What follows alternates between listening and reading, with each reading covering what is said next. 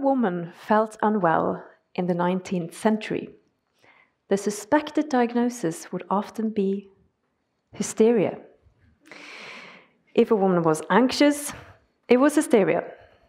Shortness of breath, hysteria. Chronic pain, fainting, showing sexual desire, lack of sexual desire. I think you see where I'm going with this.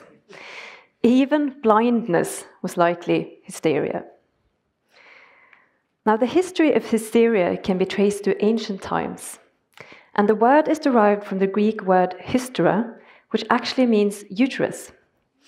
So the prevailing theory way back in the days was that the female uterus wandered around in the body, causing all sorts of problems. Now, this wandering uterus was eventually dismissed as the cause of hysteria, but the diagnosis persisted as a catch-all for women's medical complaints. And it was only removed from diagnostic manuals in the 1950s. Women have often been underserved in medical sciences. And in 1977, a new challenge emerged. From this year, all women of childbearing potential were officially excluded from clinical research trials.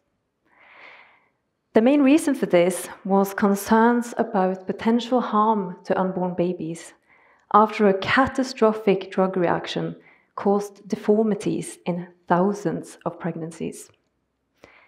So the intentions behind this ban were good, but the unintended consequences are still being felt today in form of a big black hole in women's health research. No one studied how biology, illness, or treatments may differ between women and men. And it wasn't until the early 90s that people started to address this. But since then, progress has been slow. I work in the field of neuroimaging and brain research. And over the last 25 years, around 43,000 studies on the human brain have been published in scientific journals. How many of these do you think were dedicated to female-specific health, including the menstrual cycle, pregnancies, or menopause? Maybe you're thinking 20%, or even 10%. Well, less than 1% of these studies focuses on female health. The reality is that for years and years, medical science has operated with a male body as the default.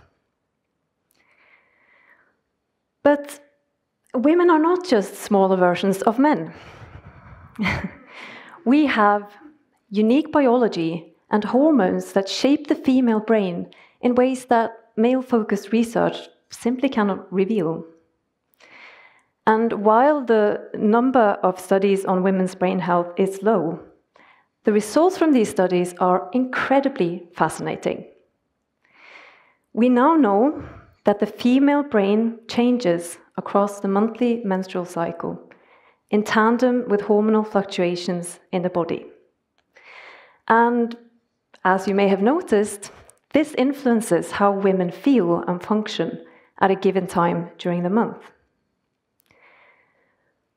The brain also changes substantially in pregnancy and postpartum. We think that pregnancy prepares the brain for mothering, which makes sense if you think about it. Giving birth and being a mother are very different tasks from a 9-to-5 office job. Our studies also show that pregnancies may even leave a lasting imprint on the female brain, one that we can detect decades after childbirth into midlife and older age. Some of you here may also know hot flashes and night sweats, fatigue, brain fog, and extreme irritability. Many women experience these symptoms during menopause. And this transition can also increase our risk for cardiometabolic diseases, which are known to have a negative impact on brain health, These are topics that we focus on in my lab because we want to identify the factors that can harm or protect the female brain. We know that some brain regions are especially sensitive to female hormones, like the hippocampus. This brain structure is critical for our memory function, and it is also affected in Alzheimer's disease, the most common form of dementia. 2 out of 3 patients with Alzheimer's disease are women. But because we lack research in women specifically, we still don't know how this relates to changes in female hormones. Now, this problem also extends way beyond my field of neuroscience, and sometimes it's an urgent matter of life and death. Life-threatening conditions, like a heart attack, can progress differently in women and men and also show different symptoms. A study from the Gebhardt lab here in Switzerland showed that women with cardiovascular disease were less likely to be admitted to intensive care units than men, despite being more severely ill. So when we overlook women in research, this creates massive knowledge gaps, and we end up jeopardizing the health of half the world's population. But you'll be glad to hear that there is hope for the future. In science, I'm really proud to be part of a strong international movement for more women's health research. Funding institutions are slowly starting to come on board too, and here in Switzerland, gender medicine was recently announced as one of the 4 national research programs. And this is promising for women's health funding and priority going forward. But science isn't something that just happens in isolation at the universities. Scientific progress can be driven by what we, as a society, decide is important. Now, one example of this is the recent shortage of HRT, or hormone replacement therapy. And HRT can be extremely helpful for alleviating menopause symptoms. In some countries, the demand for HRT has more than doubled over the last years due to campaigns, media coverage, and increased public awareness about menopause. So while this shortage obviously is a big problem, menopause treatment is now on the agenda like never before. And this puts pressure on governments to find solutions, including research on alternative treatments, which naturally involves scientists. So what more can we do? Healthcare providers, help us bring women's health out of the shadows and into the clinics. Ask questions, listen to women. Encourage knowledge exchange between patients, clinicians, and scientists. If we work together, we increase our chances of changing and even saving a patient's life. Women, keep your eyes open for research that you could participate in. And if you experience side effects of medication, you can report it to the pharmaceutical companies. Your data matters.